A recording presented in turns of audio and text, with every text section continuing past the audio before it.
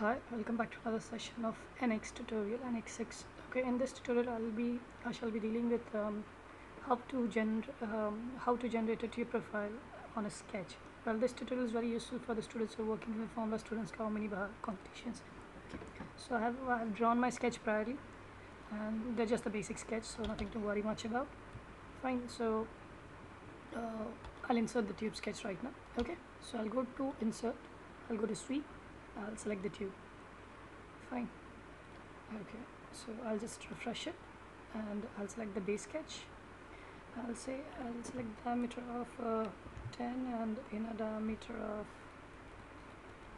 8, and I'll say preview.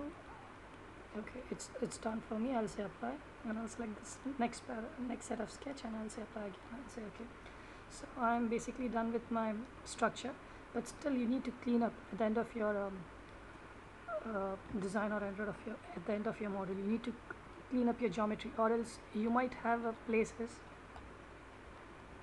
where the geometry, they just intersect each other, and few leftovers there inside the geometry, and you may never know that could potentially add up the weight to your geometry model and could mislead you. So you need to clean your model at the end of the day.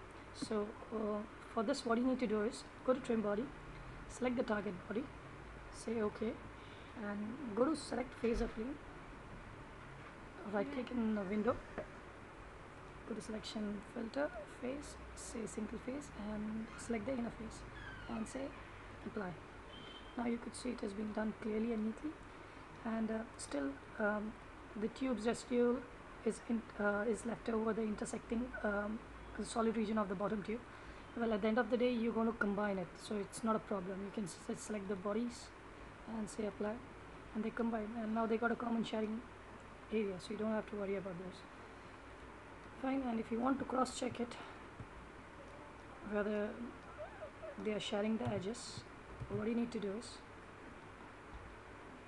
go to blend, select the sharing edge, and here we go. So blend could be very useful function for cross checking at some point of time in most of the CAD tools. So I hope you enjoyed the video. I'll catch you soon.